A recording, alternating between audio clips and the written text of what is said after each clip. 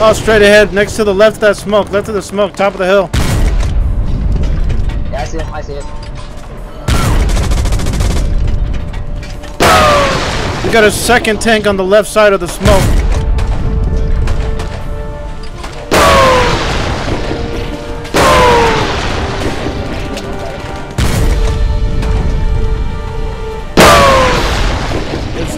It's a ricocheting, they're ricocheting. We're not taking any damage. Oh, that wasn't a ricochet. That one missed us. I can't tell. Is he dead? No, he's still alive. No, he's not dead. He's still standing.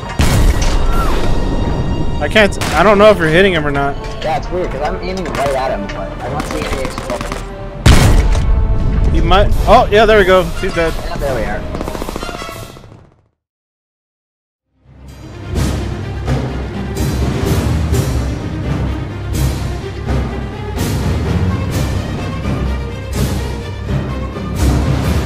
Those of you that don't know what the Honest Opinion series is, it's basically me playing alphas or betas and telling you what I thought. Bear in mind that these games aren't finished yet, so don't take this as the final product.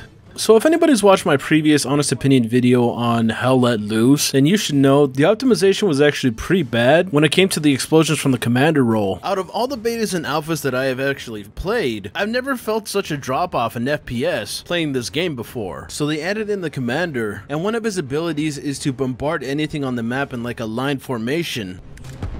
Take cover, guys.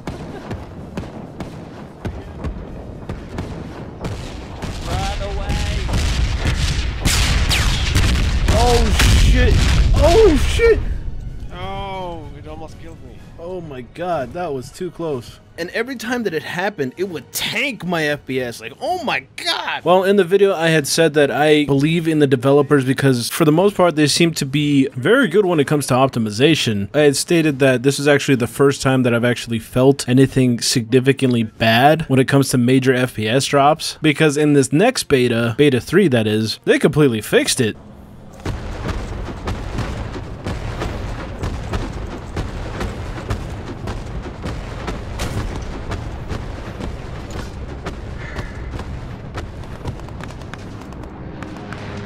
Like, there was very minor drops in FPS, maybe like 2 or 3, at least for me. I don't know how anybody else fared. My specs are up on the screen for you guys to see, but for the most part that I played throughout beta 3, the optimization stayed pretty stable. The only issue that I really had with it is that there was a lot of glitches. Nothing game breaking, but just a lot of glitches and desync issues.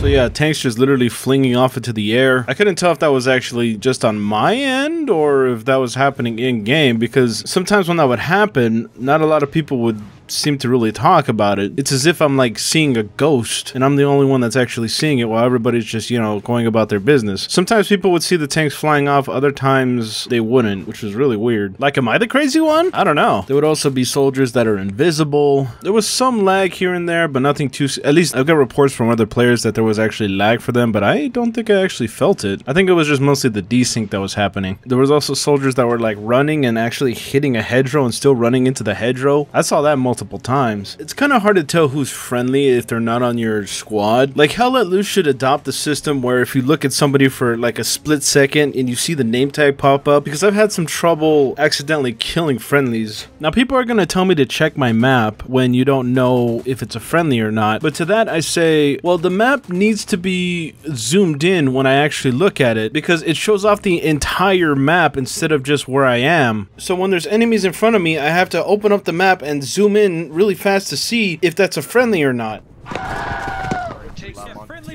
Let's hit sunken. Wow, man, I couldn't see your fucking name tag. And it doesn't stay like that when I look back at it, and that just takes too long. I didn't kill too many times because I had to second guess a lot, but there's like one German guy, the MG42 guy, that looks a lot like an American just from a distance. Like, you have to like really like look at him. There are still missing mechanics. Vaulting, climbing, and lean are the big three that I've been asking for a while now, and they said that they're going to be adding them in, and I believe them, but hopefully they get them implemented before their early access date, which I believe is June 6th. They're still missing a bunch of vehicles like trucks, the other tanks for the Americans and the Germans, and the artillery vehicles. They still need to add building materials like fortifications and all that stuff, so the game has a long way to go still. Throughout the time that I was playing, there were a lot of people that were commenting about the underwhelming sounds that are in Hell Let Loose, and they would compare it to Postscriptum sounds. While I agree that the sounds aren't up to par as Postscriptums, I would argue that in game development, most game companies would focus on optimizing their games and making sure that their animations look good, you know, just making sure that the game actually runs well, and then the sound always comes last. Postscriptum might have good sound, but the game just runs like ass, at least on my PC. I don't know about yours. And if I'm not mistaken, all the gun sounds that are actually in Hell Let Loose are all placeholders, as far as I know, so they're gonna change up somewhere in the near future, hopefully.